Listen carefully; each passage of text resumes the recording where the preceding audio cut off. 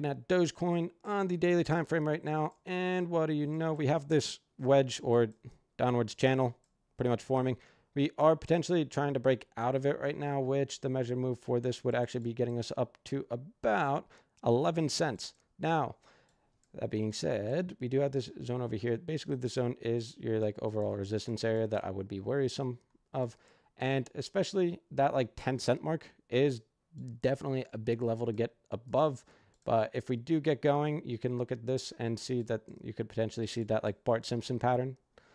If you're unfamiliar with, basically they all just look like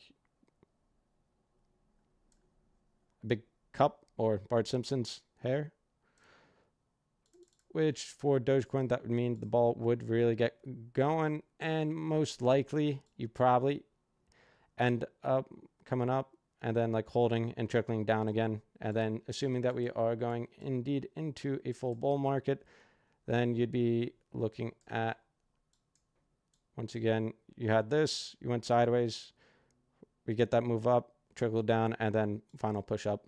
Unless we are a lot more bullish than I presume, then you're looking at maybe something like that. But I don't think we're necessarily there yet overall as a market as a whole. But Dogecoin does look good. Now, if it were to end up coming back down at all in the coming days, the overall level to necessarily hold is going to be down here, which is at about 6 cents 48. Otherwise, we should, for the most part, be looking for the upside, and then at the very minimum, looking between about 9 cents 72 to about 10 cents 18.